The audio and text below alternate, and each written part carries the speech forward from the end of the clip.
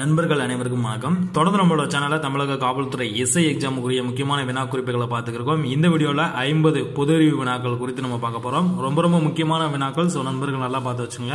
தொடர்ந்து நம்மளோட சேனல்ல இது போல வினாக்களை பெற நம்ம சேனலை சப்ஸ்கிரைப் பண்ணிக்கங்க. நம்ம வீடியோவை அப்டேட்டா பெற பக்கத்தில் இருக்க பெல் ஐகானை பிரஸ் பண்ணிக்கங்க. நம்ம வீடியோஸ் உங்களுக்கு மிஸ் ஆகாம கிடைச்சிக்கிட்டே இருக்கும். ஃப்ரெண்ட்ஸ், புரத குறைபாட்டு நோய்கள் எவை அப்படின்னா குவாஷியாக்கர் மராஸ்மஸ். புரத குறைபாட்டு நோய்கள் குவாஷியாக்கர் மராஸ்மஸ்.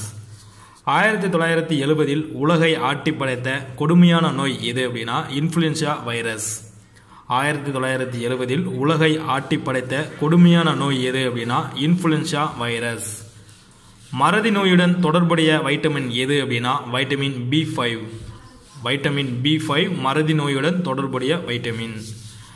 மலேரியா, சீதபேதி போன்ற நோய் காரணிகளை ஏற்படுத்தும் நோய் காரணி எது அப்படின்னா புரோட்டோசோவா. மலேரியா மற்றும் சீதபேதி போன்ற நோய்களை ஏற்படுத்தும் நோய் காரணி எது அப்படின்னா புரோட்டோசோவாக்கள். சோப்பு தயாரிப்பில் பயன்படும் வேதிப்பொருள் எது அப்படின்னா சோடியம் ஹைட்ராக்சைடு. சோப்பு தயாரிப்பில் பயன்படுத்தப்படும் வேதிப்பொருள் சோடியம் ஹைட்ராக்சைடு. லூனார் காஸ்டிக் என அழைக்கப்படுவது எது அப்படின்னா சில்வர் நைட்ரேட். லூனார் காஸ்டிக் என அழைக்கப்படுவது சில்வர் நைட்ரேட். முதலாக மாநில நெருக்கடி நிலை கொண்டு வந்த மாநிலம் எது அப்படின்னா பஞ்சாப். முதலாக மாநில நெருக்கடி நிலை கொண்டு வந்த மாநிலம் பஞ்சாப். ரூபாய் நோட்டுகளில் கையெழுத்திட்ட ஒரே இந்திய பிரதமர் யார் அப்படின்னா மன்மோகன் சிங். ரூபாய் நோட்டுகளில் கையெழுத்திட்ட ஒரே இந்திய பிரதமர் யார் அப்படின்னா மன்மோகன் சிங். இங்க இருக்கக்கூடிய வினாக்கள் எல்லாமே ரொம்ப செலக்டிவா கொடுத்துருக்கு. நண்பர்கள் நல்லா யூஸ் பண்ணிக்கங்க. பல்கலைக்கழக துணைவேந்தரை நியமனம் செய்பவர் யார் அப்படின்னா ஆளுநர். பல்கலைக்கழக துணைவேந்தரை நியமனம் செய்பவர் ஆளுநர். நியமனங்கள் குறித்தும் பார்த்துக்கோங்க. இந்திய மக்களவையின் முதல் பெண் சபாநாயகர் யார் அப்படின்னா திருமதி மீரா குமாரி. இந்திய மக்களவையின் முதல் பெண் சபாநாயகர் திருமதி மீரா குமாரி. கட்சித்தாவல் தடைச்சட்டம் பற்றி குறிப்பிடும் அட்டவணை எத்தனாவது அட்டவணை அப்படின்னா 10வது அட்டவணை. கட்சித்தாவல் தடைச்சட்டம் பற்றி குறிப்பிடும் அட்டவணை 10வது அட்டவணை. உலகின் மிகச்சிறிய அரசியலமைப்பு கொண்ட நாடு எது அப்படின்னா அமெரிக்கா. உலகின் மிகச்சிறிய அரசியலமைப்பு கொண்ட நாடு எது அப்படின்னா அமெரிக்கா. மிகப்பெரிய அரசியலமைப்பு அப்படின்னா இந்தியா. பாகிஸ்தான் சென்ற முதல் இந்திய பிரதமர் யார் அப்படின்னா ராஜீவ் காந்தி அவர்கள். பாகிஸ்தான் சென்ற முதல் இந்திய பிரதமர் ராஜீவ் காந்தி அவர்கள். நாடாளுமன்ற கீழவையின் தலைவர் யார் அப்படின்னா பிரதமர். நாடாளுமன்ற கீழவை அதாவது மக்களவை லோக்சபாவின் தலைவர் யார் அப்படின்னா பிரதமர். தமிழை செம்மொழியாக அறிவிக்கப்பட்ட ஆண்டு எப்பொழுது அப்படின்னா 2004. தமிழை செம்மொழியாக அறிவித்த ஆண்டு 2004. நொசிமா எனும் நோயை உண்டாக்கும் நோய் காரணி எது அப்படின்னா புரோட்டோசோவா. நொசிமா எனும் நோயை உண்டாக்கும் நோய் காரணி புரோட்டோசோவா. தசைகளிலும் கல்லீரல்களிலும் காணப்படும் கூட்டு சர்க்கரை எது அப்படின்னா கிளைகோஜன். தசைகளிலும் கல்லீரல்களிலும் காணப்படும் கூட்டு சர்க்கரை கிளைகோஜன். வண்ணத்துப்பூச்சி மீன்கள் அதிகம் காணப்படும் இடம் எது அப்படின்னா லட்சத்தீவு. வண்ணத்துப்பூச்சி மீன்கள் அதிகம் காணப்படும் இடம் லட்சத்தீவு. கண்களின் குச்சி செல்களின் வெளிப்புற பகுதியில் காணப்படும் நிறமி எது அப்படின்னா ரொடாப்சின். கண்களின் குச்சி செல்களின் வெளிப்புற பகுதியில் காணப்படும் நிறமி எது அப்படின்னா ரொடாப்சின். கடந்த கால நிகழ்வுகளை நினைவுகூர இயலாத நிலை எது அப்படின்னா அம்னீசியா. கடந்த கால நிகழ்வுகளை நினைவுகூர இயலாத நிலை எது அப்படின்னா அம்னீசியா, அதாவது மறதி நோய் அப்படின்னு சொல்றாங்க. இழுவைக்காக பயன்படுத்தப்படும் மாட்டு வகைகள் எவை அப்படின்னா காங்கேயம். இது தனியாக பார்க்கும்போது உங்களுக்கு ஈஸியாக இருக்கலாம். ஆப்ஷனில் கொடுத்து கன்ஃபியூஷன் பண்ணுவாங்க. நல்லா பார்த்து வச்சுங்க. இழுவைக்காக பயன்படுத்தப்படும் மாட்டு வகைகள் காங்கேயம். விந்தணு சேமிக்கப்படும் இடம் எபிடைடிமிஸ். விந்தணு சேமிக்கப்படும் இடம் எபிடைடிமிஸ். சுவாசத்தை அதிகரிக்க செய்து மூளை விழிப்புணர்வை தூண்டும் ஹார்மோன் எது அப்படின்னா அட்ரினலின். சுவாசத்தை அதிகரிக்க செய்து மூளை விழிப்புணர்வை தூண்டும் ஹார்மோன் எது அப்படின்னா அட்ரினலின்.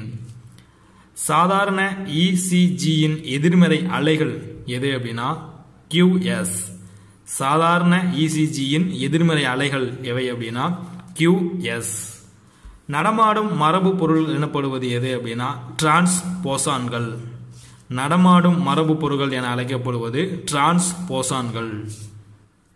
விந்தணு சிறப்பான முறையில் சுரக்க தேவையான வெப்பநிலை எவ்வளவு அப்படின்னா 32 டிகிரி செல்சியஸ். விந்தணு சிறப்பான முறையில் சுரக்க தேவையான வெப்பநிலை 32 டிகிரி செல்சியஸ். நயாசின் வைட்டமின் குறைபாட்டால் ஏற்படும் நோய் எது அப்படின்னா பெல்லகரா. நயாசின் வைட்டமின் குறைபாட்டால் ஏற்படும் நோய் பெல்லகரா. பெருந்தமனியில் இருந்து வெளிவரும் முதல் தமனி எது அப்படின்னா கரோனரி தமனி. பெருந்தமனியில் இருந்து வெளிவரும் முதல் தமனி கரோனரி தமனி. இதயம் குறித்து தெளிவாக பார்த்துங்க. அதுல இருந்து ரிப்பீட்டடாக கொஸ்டின் கேட்டுக்கிட்டே இருக்காங்க. கொழுப்பை கொழுப்பு அமிலங்களாக மாற்றும் நொதி எது அப்படின்னா லிபேஸ். கொழுப்பை கொழுப்பு அமிலங்களாக மாற்றும் நொதி லிபேஸ். மூளையின் எந்த பகுதி தூக்கத்திற்கான மையப்பகுதியாக கருதப்படுகின்றது அப்படின்னா பான்ஸ். மூளையின் எந்த பகுதி தூக்கத்திற்கான மையப்பகுதியாக கருதப்படுகின்றது அப்படின்னா பான்ஸ். கண்ணின் திரவ அழுத்தம் அதிகரிப்பதால் ஏற்படும் நோய் எது அப்படின்னா குளுக்கோமா. கண்ணின் திரவ அழுத்தம் அதிகரிப்பதால் ஏற்படும் நோய் குளுக்கோமா. ஆக்சிகரண வளர்சிதை மாற்றத்தின் உதவும் துணை என்சைம் எது அப்படின்னா பயோட்டின். ஆக்சிகரண வளர்சிதை மாற்றத்தில் உதவும் துணை என்சைம் எது அப்படின்னா பயோட்டின். மின் இருமுனையின் திருப்புத்திறனின் அலகு கூலும் பை மீட்டர் சென்டிமீட்டர். மின் இருமுனையின் திருப்புத்திறனின் அலகு என்ன அப்படின்னா கூலும் பை மீட்டர் சென்டிமீட்டர். வெப்பநிலை அதிகரிக்கும் போது மின்காப்பு பொருளின் மின் தடை எண் எவ்வாறு இருக்கும் அப்படின்னா குறையும். வெப்பநிலை அதிகரிக்கும் போது மின்காப்பு பொருளின் மின் தடை என்ன அப்படின்னா ஆப்ஷன்ல குறையும், அதிகரிக்கும், நடுநிலையாக இருக்கும் அப்படின்னு கன்ஃபியூஷன் பண்ணுவாங்க. விடையை பார்த்துக்கோங்க, குறையும். மின்கடத்து எண்ணின் அலகு என்பது MHO -m⁻⁻1. மின்கடத்து எண்ணின் அலகு என்பது MHO -m⁻⁻1. லென்ஸ் விதி எந்த விதியின் அடிப்படையில் ஆனது அப்படின்னா ஆற்றல் அழிவின்மை. லென்ஸ் விதி எந்த விதியின் அடிப்படையில் ஆனது அப்படின்னா ஆற்றல் அழிவின்மை. ஒரு ஒளியின் அலைநீளம் 4 மடங்காக குறைந்தால் அதன் சிதறல் அளவு எவ்வாறு இருக்கும் அப்படின்னா 256 மடங்கு அதிகரிக்கும். ஒரு ஒளியின் அலைநீளம் 4 மடங்காக குறைந்தால் அப்படின்னா 256 மடங்கு அதிகரிக்கும். ஸோ 4 அப்படின்றதுக்கு பதிலாக வேற ஏதாவது கொடுத்தாலும் கால்குலேட் பண்ணிக்கங்க. வறுமை ஒழிப்பு கரிபி கட்டாவோவுடன் தொடர்புடைய 5 ஆண்டு திட்டம் எது அப்படின்னா 6வது 5 ஆண்டு திட்டம். இது பழைய புக்கில் 5வது 5 ஆண்டு திட்டம் கொடுத்துருக்காங்க. ஆனால் புது புக் எக்கனாமிக்ஸ் புக்கில் 6வது 5 ஆண்டு திட்டம் கொடுத்துருக்காங்க. ஸோ நல்லா பார்த்து வச்சுக்கோங்க. வறுமை ஒழிப்பு கரிபி கட்டாவோவுடன் தொடர்புடைய 5 ஆண்டு திட்டம் எது அப்படின்னா 6வது 5 ஆண்டு திட்டம். இது 11th எக்கனாமிக்ஸ் புக்கில் இருக்கு. ரயத்வாரி முதலில் அறிமுகப்படுத்தப்பட்ட இடம் எது அப்படின்னா தமிழ்நாடு. ரயத்வாரி முதலில் அறிமுகப்படுத்தப்பட்ட இடம் தமிழ்நாடு. ஆப்ஷன்ல கன்ஃபியூஷன் ஆயிடாதீங்க. மனித மேம்பாட்டு குறியீட்டெண்ணை உருவாக்கியவர் யார் அப்படின்னா அமர்த்தியா குமார் சென். மனித மேம்பாட்டு குறியீட்டெண்ணை உருவாக்கியவர் அமர்த்தியா குமார் சென். வாழ்க்கை தர குறியீட்டை உருவாக்கியவர் யார் அப்படின்னா மோரிஸ். வாழ்க்கை தர குறியீட்டை உருவாக்கியவர் மோரிஸ். பற்றாக்குறை இலக்கணம் பற்றி கூறியவர் யார் அப்படின்னா ராபின்ஸ்.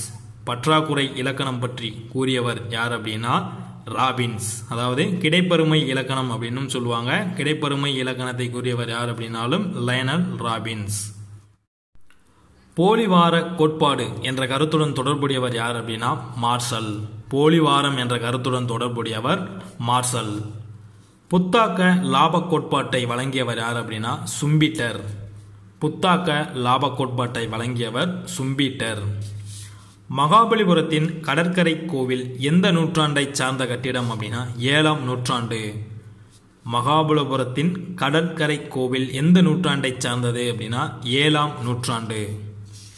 கடாரம் கொண்டான் என அழைக்கப்படுபவர் யார் அப்படின்னா 1ஆம் ராசேந்திரன். கடாரம் கொண்டான் என அழைக்கப்படுபவர் யார் அப்படின்னா 1ஆம் ராசேந்திரன். வியாழனுக்கு அடுத்து மிக அதிக துணைக்கோள்களை உடைய கோள் எது அப்படின்னா சனிக்கோள். இதோட துணைக்கோள்களின் எண்ணிக்கை 60. வியாழனுக்கு துணைக்கோள்கள் மொத்தம் 63 நமக்கு தெரியும். சனிக்கோள் இதோட துணைக்கோள் 60. வியாபார காற்று பெரும்பாலும் வீசுவது எங்கு அப்படின்னா அயன மண்டலத்தில். வியாபார காற்று பெரும்பாலும் வீசுவது அயன மண்டலத்தில். தென் மத்திய ரயில்வேயின் தலைமையிடம் அமைந்துள்ள இடம் எது அப்படின்னா செகந்திராபாத். தென் மத்திய ரயில்வேயின் தலைமையிடம் அமைந்துள்ள இடம் செகந்திராபாத். இது 10th சோசியல் சயின்ஸ் புக்கில் கொடுத்துருக்காங்க, நல்லா பார்த்துங்க. எது எந்த ரயில்வே மண்டலங்கள் அப்படின்னு சொல்லிட்டு அதுலேருந்தும் கொஸ்டின் கேட்குறாங்க. இந்திய உள்ளாட்சி அமைப்பு முறையை நடைமுறைப்படுத்தியவர் யார் அப்படின்னா ரிப்பன் பிரபு. இந்திய உள்ளாட்சி அமைப்பு முறையை நடைமுறைப்படுத்தியவர் ரிப்பன் பிரபு. இந்த வினாக்கள் எல்லாமே ரொம்ப எளிமையாக இருந்தாலும் ஆப்ஷன் கொடுத்துட்டு உங்களுக்கு கன்ஃபியூஷன் பண்ணுவாங்க. ஸோ நல்லா பார்த்து வச்சுக்கோங்க. நம்மளோட சேனலை தொடர்ந்து இதுபோல் வினா குறிப்புகளையும் மாதிரி வினாக்களையும் நம்ம பார்க்கலாம். இந்த வீடியோ பயனுள்ள வந்தால் லைக் பண்ணுங்கள், நண்பர்களாம் ஷேர் பண்ணுங்கள். வாழ்க தமிழ்.